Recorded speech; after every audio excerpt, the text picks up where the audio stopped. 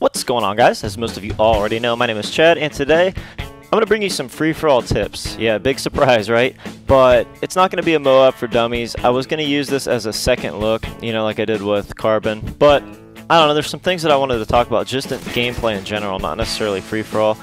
But first things first, if you guys could hit this video up with a like, I would really appreciate it. A friend of mine told me that for every rating, like or dislike you get on a video, it accounts for 8 extra views. And I'm not 100% sure that I buy that yet, but I am really curious how, you know, the whole YouTube system works. I always follow the numbers and the stats and all that kind of good stuff, so I'm just curious how it works. You know, I've never asked you guys for a like in the past, and I probably never will again. But if you could do it for, you know, just this once, just to see what happens, I would appreciate it. So hit it up with a like. With that said, let's get started with some tips here. Just some general tips that you could use on any game type, not just free-for-all. First of all, I don't know if you guys are familiar with strafe shooting, but it's extremely important in this game, and a lot of people don't do it.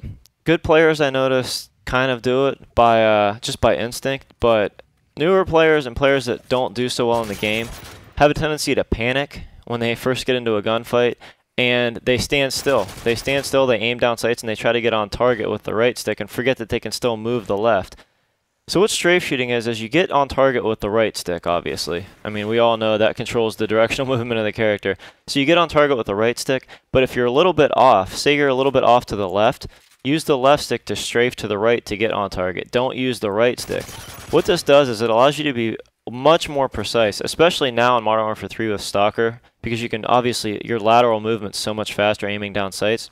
So, you know, it allows you to be more precise, and two, it makes you a moving target in gunfights.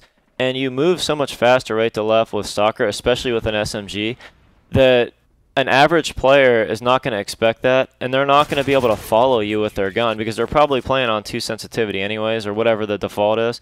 So they're probably not even going to be able to follow you with their gun. So strafe to one side. Never strafe back. Don't strafe back and forth, because strafing backwards, if you go right and then you go back left, you're strafing right back into their bullets.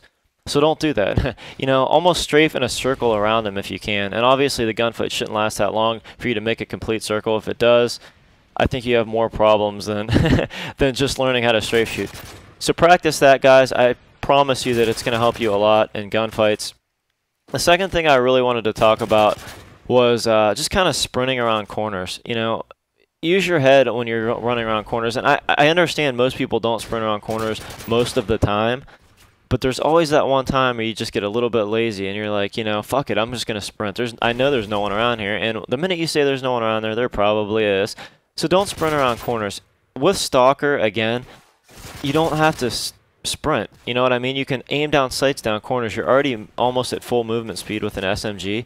You can aim down sights right around that corner. If anyone's there, you're already essentially looking at them. So that was my next tip. You know, just be aware of, don't overuse the sprint button. You know what I mean? I understand people like to rush in this game, but rushing isn't all about sprinting all the time. It's just about pushing the enemy.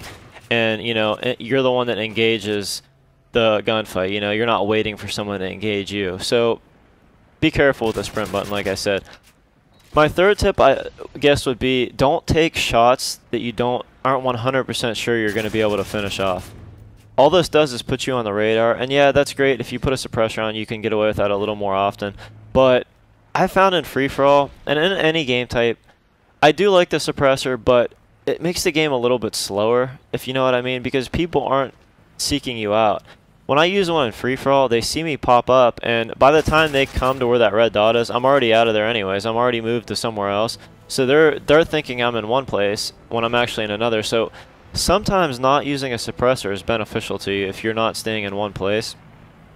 And I guess my last tip, because the video is winding down, is, and it won't be a tip, I'm just going to let you know how I feel about the setup that I'm using. Obviously, I'm using a specialist. I almost always do. I'm kind of addicted to it. Like I said, it's awesome to have all the perks, especially in free-for-all.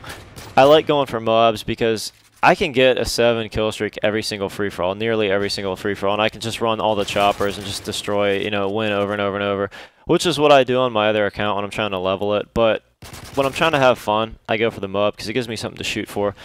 So I always use the specialist pack. Lately in free-for-alls, I've been starting out with Scavenger Pro. And I use the extended mags and rapid fire with the P90, so I started out with, what, like 425 bullets or something. I honestly didn't even have to pick up a scavenger pack this game. I could have, you know, ran off 24 kills without even worrying about ammo. So that's awesome. That's why I use that. I always use dead silence starting off in free-for-all, because if you hear anybody in free-for-all, it's an enemy. I mean, obviously, because there's no teammates.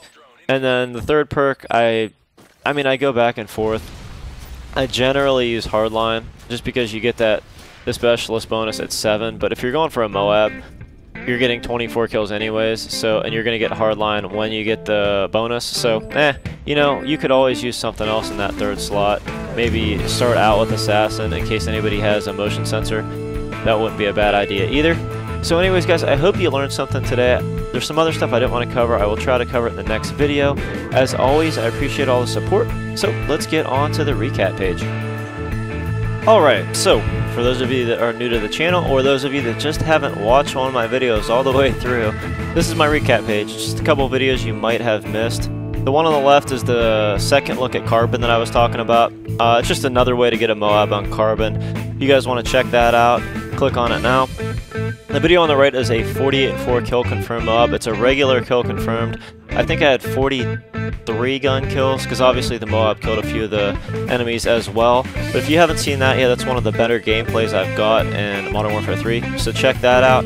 If you haven't subscribed already, click that yellow subscriber button. Follow me on Twitter and Facebook. It really does help. That's where I tweet out when I play with my subscribers, when I post new videos, and all that kind of good stuff. So if the sub box isn't working for you, you won't miss a video there. As always, guys, I appreciate all the support, and I will catch y'all later. Peace.